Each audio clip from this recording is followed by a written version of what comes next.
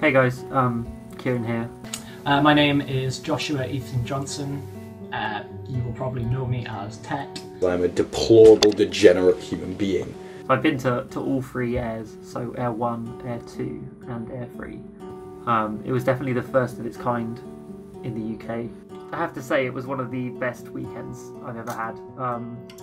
I met so many people there, so many kind of new friends that I still talk to now. Why did I choose to go to Heir? Because everyone goes. Like, you just should not be missing out on Heir. It's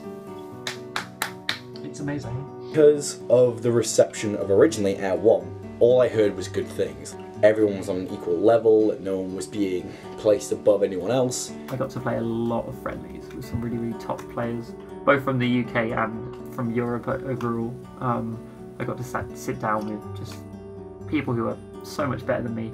And I think after every Heir tournament I've been to afterwards, I just feel like I've improved so much. All of my really good memories of Heir have sort of just coagulated into this blob of drinking and feeling good. In Heir 3 it was in the marquee, like an after party or after one of the days of tournaments, and you just got to relax and chill and just enjoy yourself.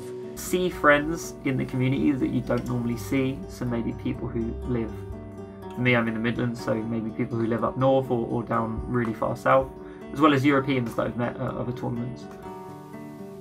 People just want to have fun.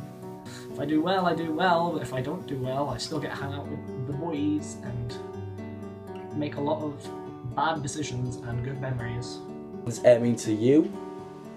Heir is sort of like a tournament embodiment of what the UK scene truly means. It's sort of a tournament where you feel loved by the tournament organisers and everyone around you, because you feel like you just feel accepted and wanted